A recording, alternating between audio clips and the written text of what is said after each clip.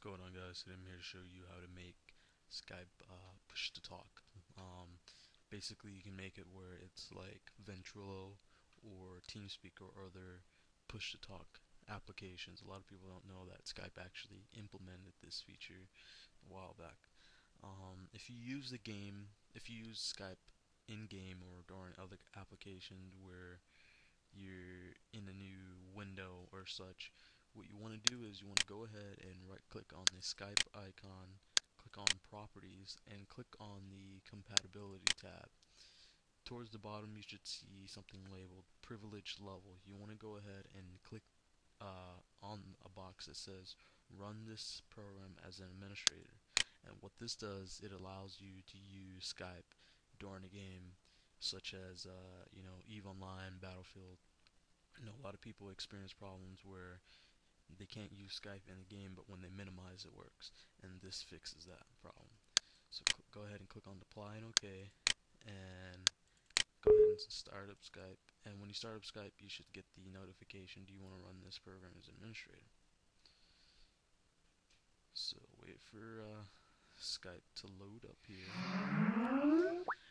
Once it has loaded up, what you want to do is you want to go to Tools, click on Options, and you should see several tabs that say General, Privacy, Notifications, Calls, IAMs, and Settings. What you want to do is go to Advanced, click on Hotkeys, which should be under the Advanced tab, and the last option, it may not be the last option, it may be in the middle, may be the first, but you should see an option that says Toggle Mute Push to Talk.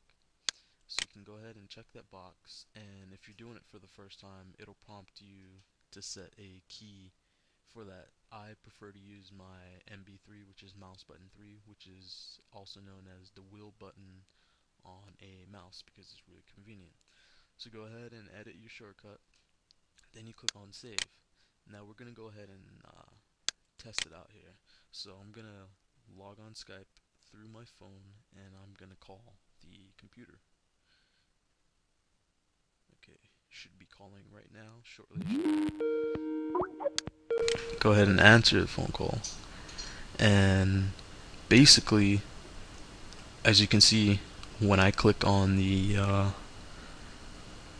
mouse 3 button, the mute mic sign comes up. So to have it where you click on the mouse button 3 and you talk instead of muting, go ahead and mute your mic initially on the call, so it stays muted. As you can see, the sign is there. When you click on mouse button 3 or whatever shortcut you assign to push to talk, it releases the mute and you can talk. And that is basically how you make Skype push to talk.